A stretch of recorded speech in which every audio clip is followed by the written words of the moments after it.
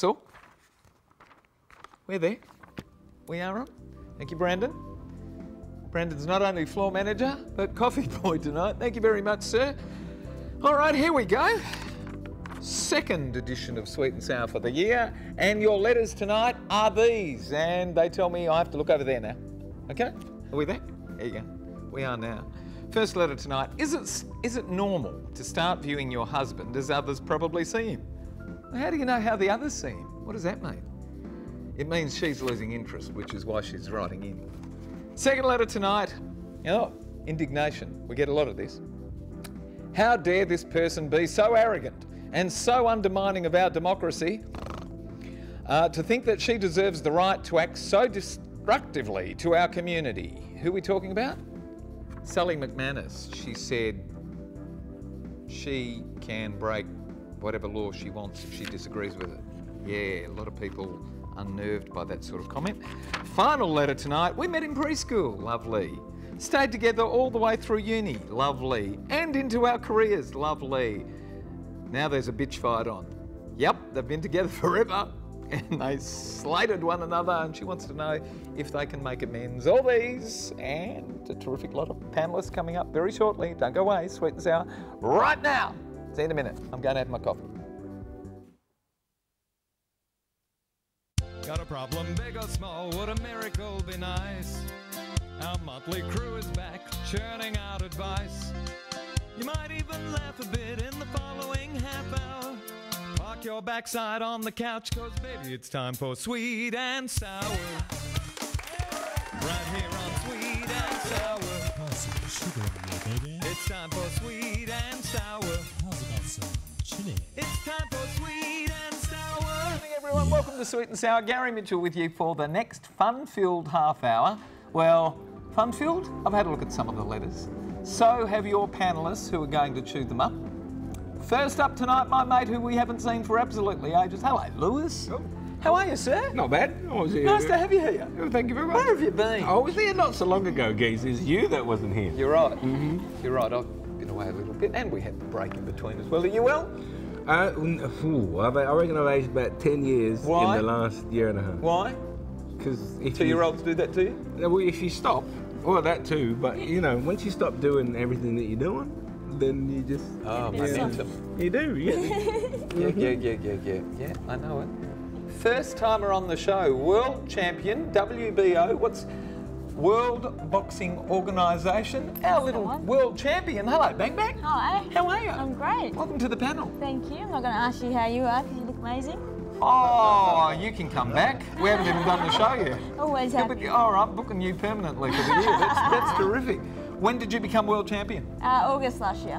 Wow. Yep. And what's life been like since you've become the world champion?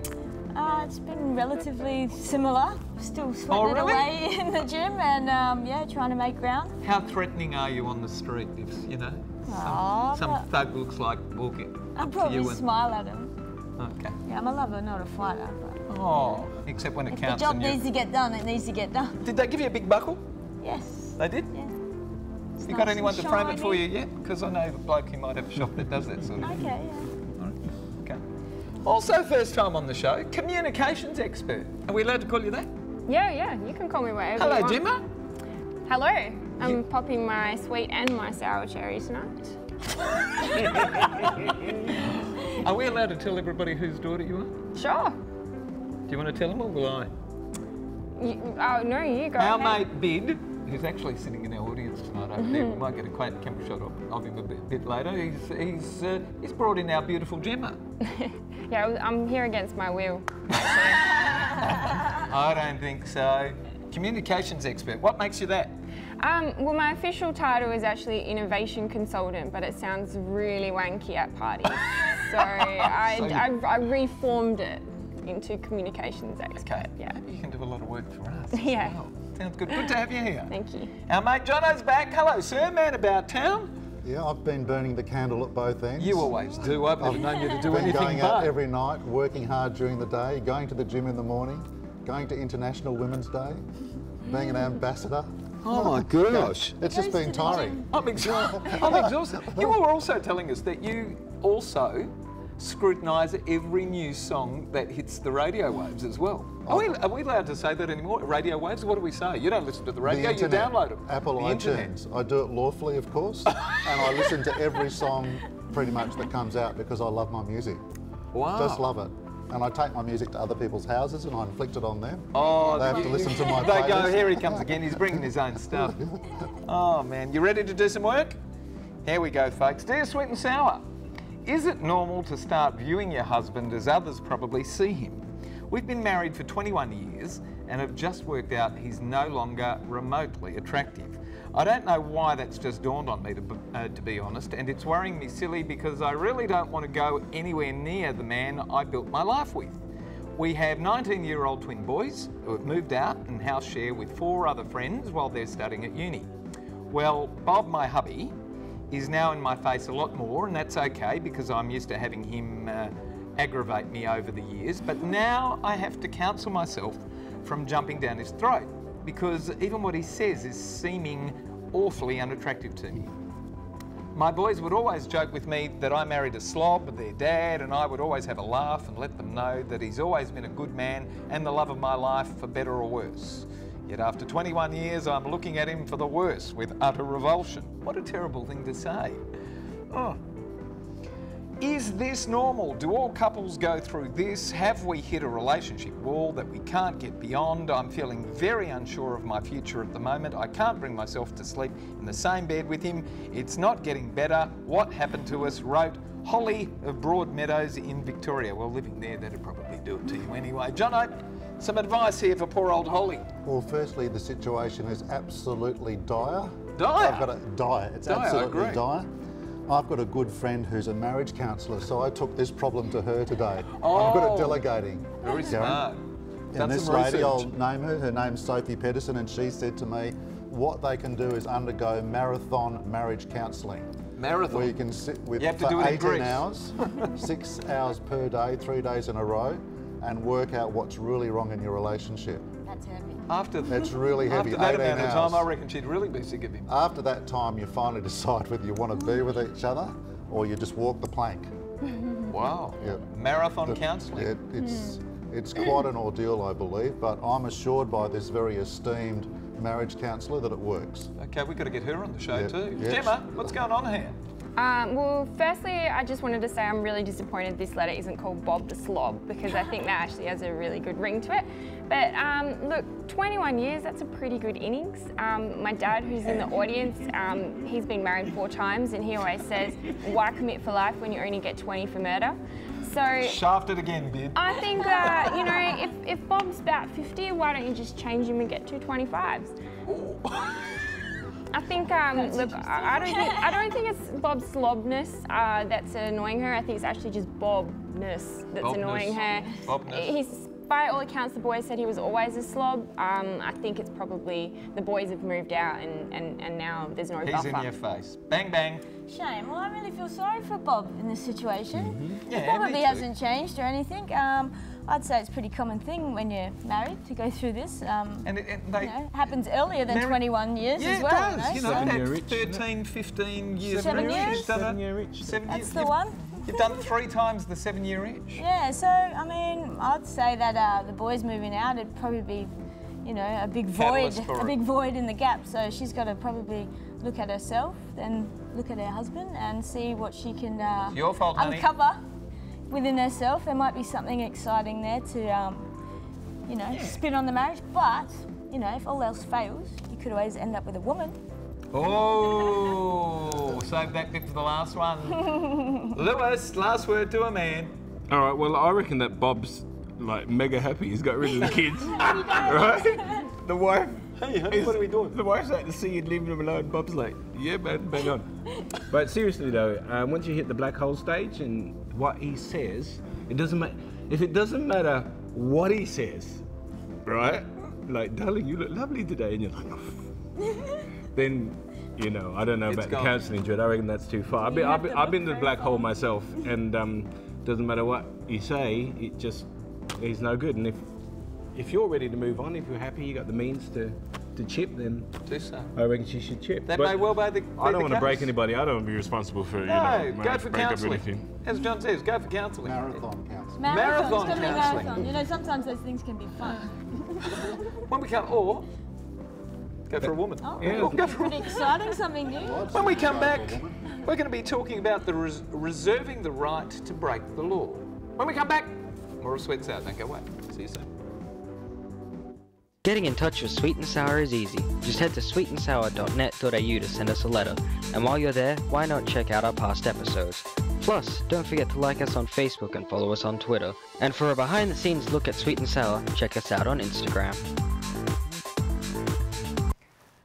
And if you'd like to send us a letter, courtesy of the address that you just saw there, we're going to read it out and chat about it. And for everyone that we do read out and discuss, we're going to send you to the movies, courtesy of our beautiful, beautiful Natalie Cameron and NRC Communications. Thank you, Nat.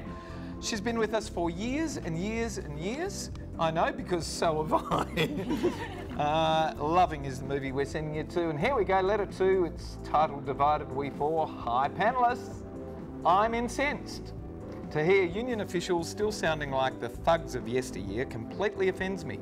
Unions have been responsible for most of the benefits working men and women enjoy today, and I'm the first to advocate for union membership whenever a younger person asks me for some direction on joining their workplace union or not.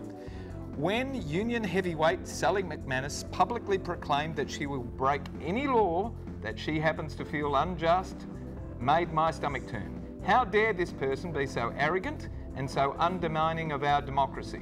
To think that she deserves the right to act so destructively in our community. No wonder union membership has dropped to less than 12% of the workforce. Don't get me wrong. I've lived through the 60s and the 70s, and I'm the first to acknowledge civil disobedience has been a significant tool for progress. But this comment by McManus, to me, was a sheer calculated, abrasive arrogance.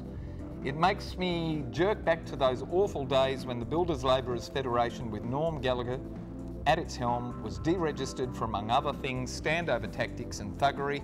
Am I the only person taking offence at this abusive comment of this woman? Seriously, do the panellists feel that these union officials, and for that matter, unions, are relevant to the workforce today? And it comes into us from Hubert of Melbourne, of Victoria. Lewis, first up to you, sir. Whoa. Unions still relevant? Did you hear these comments?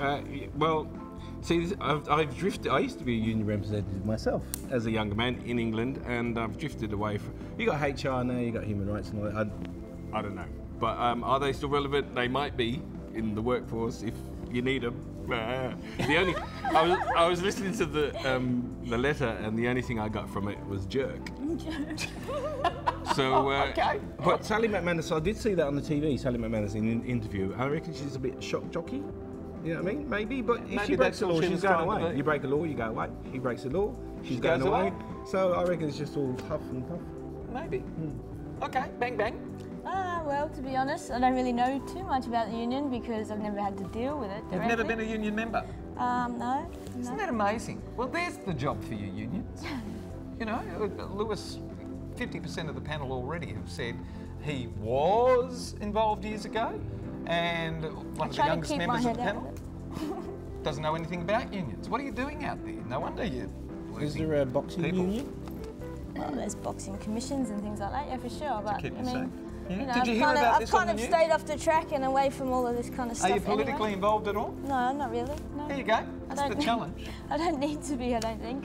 Focusing on what I need to focus on. So that's what life's about. But yeah, I don't know. Sally seems to think that she's got strong views that she's standing up for. But I don't think that it gives her the right to break the law. Yeah, good on you. Gem, what's your view on this? Did you see it in the news when it happened? Yeah, I did, and I think the thing is that a point of a union is obviously to negotiate better rights for workers, and I guess how are they going to do that if the workplace, thinks that they're extremists and basically bullies? So I think it's counterproductive to her cause. And recently, actually on the weekend, a friend of mine said that the comments were made in regards to the CFMEU, and my friend said that he had seen the CFMEU, all with matching t-shirts, and their slogan on the back was, "The problem with today's society is that we no longer drink from the skulls of our vanquished foes." Now that's pretty damn aggressive. Isn't that a sexy slogan? That'd make you want to join up, wouldn't it? I know. So I mean, no wonder it's at 12%. Yeah, Jono. Well, I've got some sympathy with the comments that McManus made. There are some laws in our past which have been ridiculous. One is it used to be illegal in Western Australia to be involved in a homosexual relationship. That's now changed. Now, people used to defy those laws, and I can understand why. I also think the euthanasia law is one that needs to be tested. And there's going to be people who, doctors for example, who push that law to the limit in an attempt to test it and see if we can't get it changed. So I've got some sympathy with McManus, and I think unions are a really valuable part of our society. Valuable. We're here because we've made this amount Otherwise, of progress. little boys will still be sent up chimneys to clean chimneys. Yeah. When we come back, we're going to talk about patching up a friendship. They've been mates from primary school, or even before that, all the way through their careers, and now they're screaming and throttling one another. When we come back, more of Sweet and Sour. That's what it's really all about. You know that. Look, this might sound a little bit crazy, but... What? I told you it might sound a little bit crazy. Yeah! Sweet and Sour. Right here on Sweet and Sour. Pour some sugar on there, baby. It's time for Sweet and Sour. How's about some Here we go, chili? straight into the letter. Oh, Sweet and Sour. We had a screaming match. I don't even know what it was over, but we said some awful things to each other. That's my used-to-be best friend and me. We haven't spoken for over a month after we had a public spat at our usual coffee house. How embarrassing, you did it in public. It was very loud and very embarrassing, but we were both so aggravated and so aggressive towards one another, we forgot we were in public. Oh, God. We met in preschool and we stayed together all the way through uni and into our careers. Over something trivial, and I can't remember what, we went for each other's jugular. She called me manipulative, she called me loose. Well, it was much worse than that. She called me a user.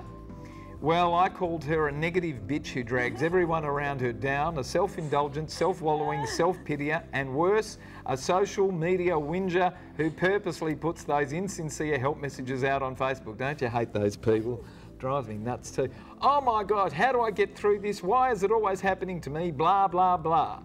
Well, where to from here, folks? The fact of it is, despite all the acrimony, I miss her. I just figure that the genie is out of the bottle, and no matter what overtures I make, as the more confident one of the two of us, it's probably just too late. Is there a way to retrieve the decades of such a strong bond? And it comes to us from Sarah of Balmain in New South Wales. Have you had a falling out like that yet? I sure have. Really? Yeah, I've had several. Maybe not in public, You're but only 7. How could you have had a falling out like that? Oh man. Look, Sarah, you've called your friend a social media whinger and a wallower, but yet you're the one writing into a national television to tell us about it. Yes. And on top of that, you've said that she writes insincere messages asking for help on her social media, but that's exactly what this is. In the last paragraph, you say, you know, oh, I'm not going to try to reconcile it because it's not going to work. So how insincere is that? And that's certainly not the attitude. Basically, instead of writing into us, write a heartfelt letter to your friend. And if you can't be bothered, then is there really anything worth mending? Because relationships are a bit like farts. And if you have to force it, it's probably shit. Oh. Should have saved that for your outro. That was pretty good. Jono, retrievable or not retrievable? Well, look, I've been on about marathon counselling all night, and this is another case. Is this something you asked your mate as well? No, I didn't ask her this one because she doesn't know everything, even though she thinks she does. But this is another case where if you really love your buddy, sit down and talk it through, because long relationships like this need to be preserved. And I'm all in favour of trying to get things back on track and being friends again. So get on with it, stop whinging to one another or behind each other's back, and enjoy the relationship that you had for so long. Yeah, say you're sorry, go and see it. Doesn't matter. Kiss on the lips. You could... Kiss on the lips? Which one? Hello. Lewis. Yes, sir. Retrievable? Absolutely. It's normal, I think so. isn't it? Everybody has a go. Good, close mate, that you've done everything with and you know each other's turn, you're bound to get pissed off with them like you'd get pissed off with As yourself. bad as this, though, this sounds really bad, though. Well, it doesn't matter. Doesn't matter, does it? If it's Doesn't true, matter. if they were both telling the truth and you both got it out and you cleared the air Yeah, and you're own it. mates Own and it. it's been years and you love each other because you miss her and she's wicked and you know there might be a chance that you know might get a little something happening, then go back to her and say, look, I'm sorry, I love you, beautiful, sorted. But look, all of us bump into mates and whatever who have had a falling out and whatever, and we know that a lot of the time, some of them never actually get back together. Oh, well, see, this is nothing compared to me and my best friend. We'd kick the shit out of each other, and then the next day, there you go. Well, not, there you go. It's more like, there you go. No, but you know, you get over it. You're mates, so get over it. So Yeah, get over it. It's You can just get part over it. Part of It depends. Part of friendship. If you're committed to getting over it, I think you can get over it, Part of baby. friendship, mate. All right, Bang Bang, what do you reckon? Sarah, drama, I know what drama, you do. drama. What would I do? You'd just No, go I and box. wouldn't. I told you. Have you ever boxed any of I'm your a mates? lover, not a fighter. Yeah, actually. You're a lover and you've taken up boxing and you're the world champion. That's why. Because I love it. Okay. No, Sarah, it sounds like drama, drama, drama to me, really. If you love her, well, that word's not in there, but you say you miss her, so just let go of the ego, say sorry, and kiss and make up. Kiss and make up. What happens if the other girl doesn't actually want to have Well, a bar that would be of her? funny, wouldn't it? She'd be doing these ones like John. Oh, yeah. She doesn't want to kiss and make up. Don't forget the counselling. Don't forget the counselling. John says don't forget the counselling. Which letter do you like to give away the pair of limited edition Sundays courtesy of Alon Treves and Aussie Opticals? Do you like this letter? Or do you like another one? No, I like Bob. Poor Bob. Bob, letter Yes, one. but I think, you know... Letter one? Yeah, letter one. Holly Letter could one? put them on Bob to make Bob look amazing. Bob's not actually the letter writer. His wife is. No, Holly of exactly. Broadmeadow. So Holly needs to put them on Bob, and then he's going to look so dope that she'll be like, wow, you're so attractive. Those There you go. glasses are rad. Or at least part of them will be You're covered. sprucing up your Or husband. she could put them on and blindfold. pretend to not look at anything. Okay, the rest of the panel, do we agree? Or do you want... Well, whatever she just said, man, I don't want You to kick sure? my Yeah, ass and yeah, shit, yeah. you know what I'm saying? She makes a good case. She makes a good case, all right. 3, we need to convince one more. It's number one for me. Was number one, Number okay. one all the way. Universal on the panel, that's it. Coming out Number to one. Holly of Broadmeadows. They're not for you, they're for Bob, okay? And if you don't give them to Bob, we're sending around a little Bang Bang here to make sure you do, okay? Lewis, lovely to have you on the My pleasure. show, Always. sir. Thank you. Always good. When are we going to see you next? Do we have to skip Mondays? Or Yeah, we still have to skip Mondays? or- No, he's all right. I suppose I can sort it out. Just give me a bell and I'll see what I can do, Gov. Do you know what I mean? All right. Lovely. If you're not on, we're going to send Bang Bang around. Actually, we could use you as our henchman. We can make sure we send you around to all the people that we Make them come in. don't behave. Force. Quite. Yeah. Did you enjoy yourself tonight? Yeah, I did. I had a good time. All right. She was Come back. making me laugh. Jem was making everybody laugh. Did you make your dad laugh, do you reckon? Oh, most of it was at his expense, so probably not. Good training, I reckon. Jono, score out of 10 for tonight's panel. Look, it was 9 out of 10 because as I look across the panel, you all have absolutely beautiful smiles. Oh. Gary, I don't necessarily want to kiss you or Lewis, so I don't know if you have to. He said not necessarily. Not necessarily. What if I got the money? Thank all of our wonderful panellists. Thank all of our terrific crew here at Central. And thanks for having us at home, Australia. Goodbye, everyone. See you next week. Bye-bye. That was a fun show tonight. I enjoyed it.